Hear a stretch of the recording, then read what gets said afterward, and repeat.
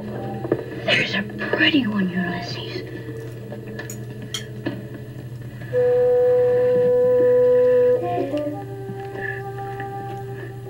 There it is. Well, hello BookTube, I'm Sean the Book Maniac. Welcome back to my channel. Here I am with another version, another go at the 10 books tag, the Scribd version.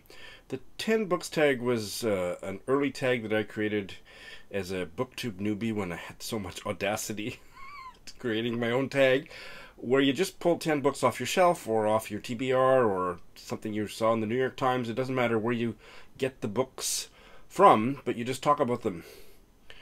And it's a great catch-all tag. And I then made the Scribd version of this tag, which is a little more narrowly focused. In other words, you have to have a membership in Scribd, which is like Netflix for book nerds.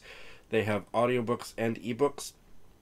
And you just talk about the last 10 books that you bookmarked, that you saved to your own library to read later. So I've done it twice before, and a few other booktubers have done it. And I'm just going to talk about the last 10 books. They might be audio books, they might be ebooks that I've tagged, and try to explain why.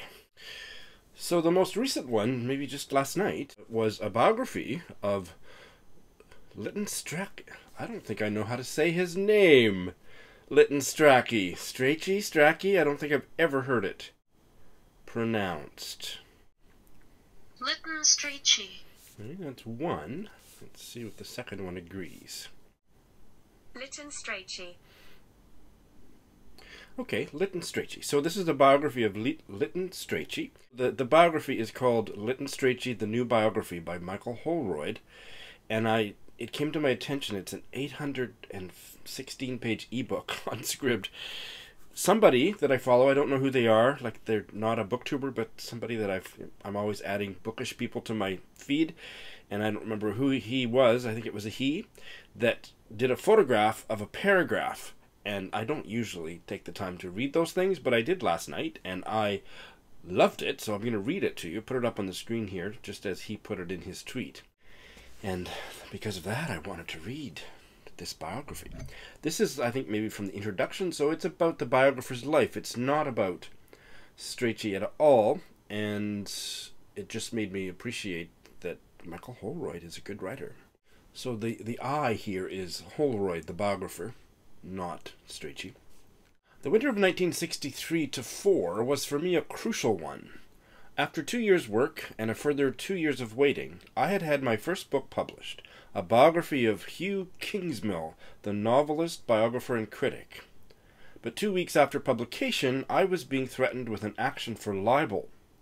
The situation seemed perilous.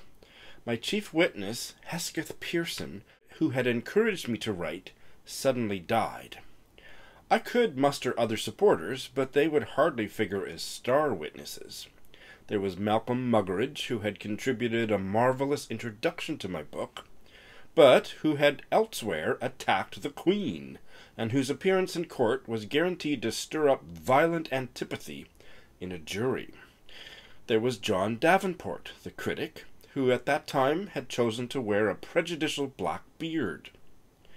And there was William Gerhardy, the distinguished novelist who had not actually published a novel for the last quarter of a century, and who, besides denying that he spoke with a slight Russian intonation, would certainly turn up at the wrong courtroom or on the wrong day, whatever precautions I took. That just sucked me right in. So I have read a couple literary biographies in the last couple of years and enjoyed them thoroughly. I think I need more literary biographies in my life, and I'm going to get to this one as soon as I can fit it in. I don't think for Nonfiction November, but who knows? It's 800 pages. Of course, everybody knows the famous quote. Strachey was a conscientious objector during World War I, and somebody, maybe it was during his some police interrogation, I don't know, but somebody asked him what he would do if he came upon a German soldier raping his sister, and Lytton Strachey replied, "Well, of course I would interpose my body between them." He was a gay man. It's gay humor. I don't think it quite survives into the 21st century, but I love it. All right, moving on. The next one that I have saved is the audiobook of D.H. Lawrence's novel Sons and Lovers, which I have never read.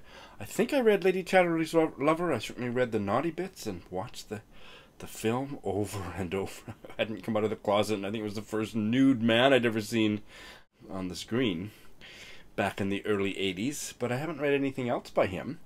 And my dear friend Gwen from Saskatoon, Saskatchewan, and I will be buddy reading Sons and Lovers. I'm gonna get a start on it at the end. I'm hoping to read almost all of it at the end of July and then finish reading it on the plane, so as to still keep my August almost completely free for women in translation reading. But one of the ways that I might accomplish that is to also do it on audio.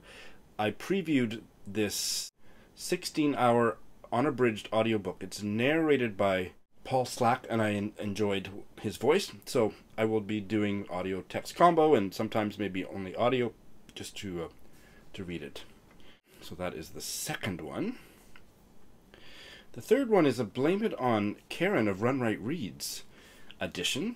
She talked, I think it was a wrap-up video just the other day, about a Trinidadian novel. That's my memory, and while I was watching her, I checked Scribd, and the audiobook is there. It's called Golden Child by Claire Adam, and she enjoyed it. And this comes from Sarah Jessica Parker's imprint, SJP for Hogarth Press. And I can't say anything about my impressions of SJP for Hogarth because I am just getting a good start on Mirza's A Place for Us, which is, I think it was the debut novel from the SJP imprint, and I'm not allowed to discuss my reaction to that novel until after the semi-final round of the BookTube Prize has finished. But this novel, from what Karen said, captured my interest. It's a debut novel set in Trinidad, in rural Trinidad. That's all I need to know. Let's find out a little bit about the author. It's not the silent film star, that's Claire Adams, I've just found out. Well, she's such a new writer, she doesn't have her own Wikipedia page yet, but Penguin Random House, is that the ultimate owner of Hogarth Press? Probably. All it tells me is that she was born and raised in Trinidad and she lives in London. The fourth one is another new release, and I haven't bothered to check all the buzz, but I know there's a bit of buzz, and somebody or other on BookTube maybe really liked it, and I added it as the audiobook because of that, and I can't shout them out because I don't remember who it was. It's Fleischman is in Trouble by Taffy Brodesser Ackner. It's about marriage, divorce, and the bewildering dynamics of ambition. That's quite a handle. It's a woman, I assume so. Birth name Stephanie Ackner. She's an American journalist. GQ, New York Times, staff writer, currently a staff writer on the New York Times. She is in her mid-40s. She is Jewish. Her husband, Claude Brodesser, was not. He converted to Judaism, and now he is more Jewish than she is in terms of observing the faith. I've heard a little bit of good things about it. I've got it on audio. I'm not out anything to try it sometime. Much more of a Sean book is the next one that I saved. It is an ebook, a short ebook, and I can't remember how I found out about it, which means I probably found one of these various bookish Twitter people that I stalk mentioned it in a tweet, and that is The Faster I Walk, The Smaller I Am by Kirsty Skomsvold, Norwegian writer, first novel published in 2009. Oh, and that's this one, now newly translated into English as The Faster I Walk, The Smaller I Am. She's written a bunch of other stuff since. It's a small one. I may try to fit it in for Women in Translation Month, certainly as a backup. The female protagonist isn't a people person. She's apparently very old. Everybody whose obituary she reads has died at a younger age than she is now, and that's all I need to know. I like reading books about little old ladies. Very much, usually.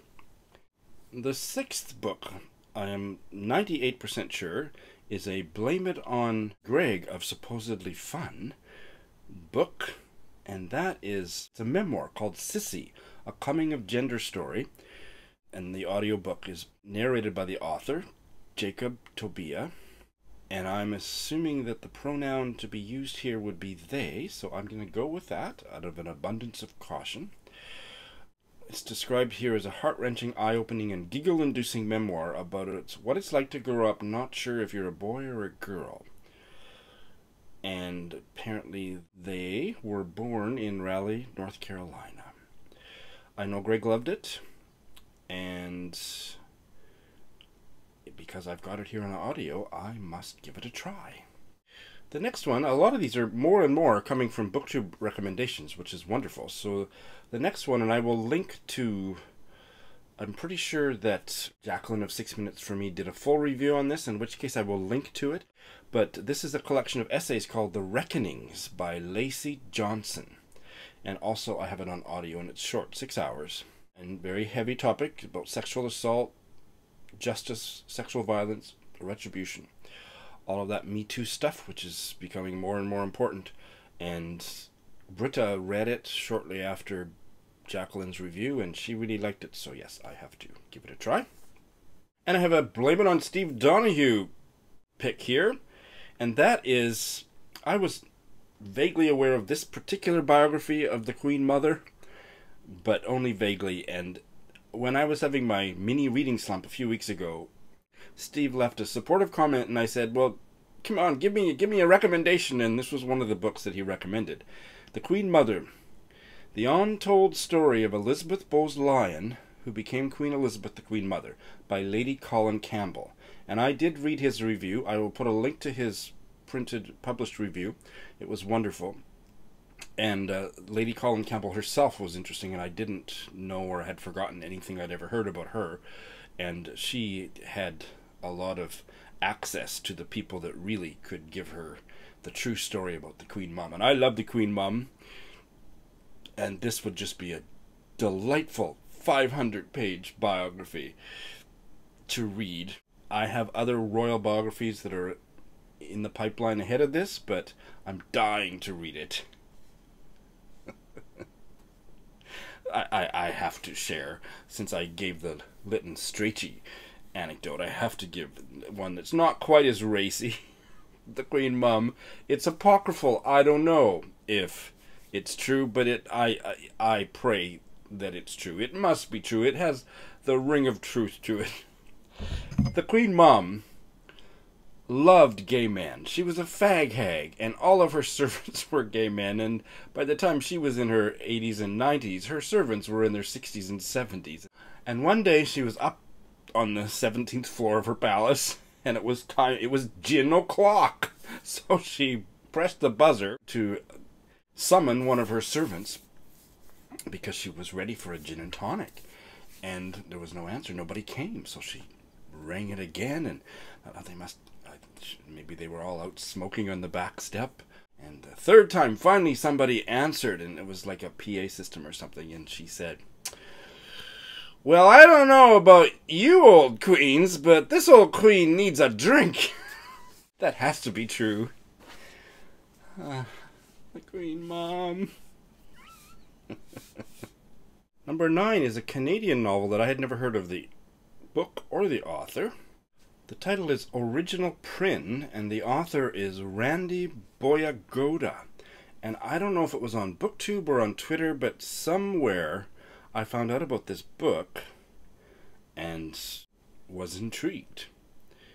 Randy Boyagoda I had never heard of him. He's of Sri Lankan descent. Boyagoda was born in Oshawa, Ontario. I was conceived in Oshawa, Ontario. Born in 1976 to Sri Lankan Catholic parents. Interesting. And his first novel, Governor of the Northern Province, 2006, was nominated for a major Canadian literary prize, the Giller Prize. Long listed. And the one that Original Prin, is much later. It is 2018. I don't usually read the blurb because I just think it's kind of lazy, but it's these two. I'm going to read you the first two sentences. They're really well written, and hooked is probably what hooked me in. 8 months before he became a suicide bomber, Prynne went to the zoo with his family. Following a cancer diagnosis, 40-year-old Prynne vows to become a better man and a better Catholic. Well, I'm intrigued. And the last one, number 10, is a trilogy. I wonder if this might have been from Mel. No, I just can't place where I heard of this and added it, but I have the whole trilogy in one 700-page ebook. The name of the trilogy is Lark Rise to Candleford, and the author is Flora Thompson. The setting is the countryside of Oxfordshire at the close of the 19th century. The novels are Lark Rise, Over to Candleford, and Candleford Green. This is in my wheelhouse. Flora Thompson, born 1876 in Oxfordshire, died 1947 at the age of 70 in Devon. The trilogy is semi-autobiographical. She was a self-taught and largely self-educated writer. That just sounds so interesting. So I'm not aware of who has a Scribd membership and who doesn't. So I'm just going to open it up to anybody. If you have Scribd, please do the Scribd version of this tag. Even if you've done this before, because we are always adding new books to our Scribd library, so you could do it again and it would be fresh, right? But also anybody who wants to do the generic version of the 10 books tag, where you just think of 10 books, they're on your shelf, they're books you've read, they're books you want to read, they're books you've just heard about from the internet or on BookTube, and you just want to chat with your subscribers about them. That's a fun tag as well. It was really useful for me when I first joined BookTube, because I had all these books that I'd read in my pre-BookTube reading life that I never or rarely got a chance to talk about, and I could just kind of pull them in and just talk about them, recommend them for no special reason. I didn't have to wait for them to be an appropriate answer for a tag. I could just talk to my people about them. So if that appeals to you too, you're tagged. So uncharacteristically, I'm not going to tag anybody because, as I said at my alphabet soup tag, I think we as a community need to outgrow the whole concept of tagging. It's a little childish. But so it's inherent in the notion, in the meaning of the word tag, right? And we like to tag people that we want to see do the tag, but you know, every time you tag a bunch of people, there's a bunch of people that don't get tagged, and very few of us are gutsy enough, audacious enough to do a tag that we haven't been tagged in. That's the part I want to challenge. I think we should tag whoever we want, but that everybody should feel free to do any tag they please. And don't stand on ceremony, because that's the part that's cliquey and ridiculous. All right, there's my little tag rant. Thanks for watching.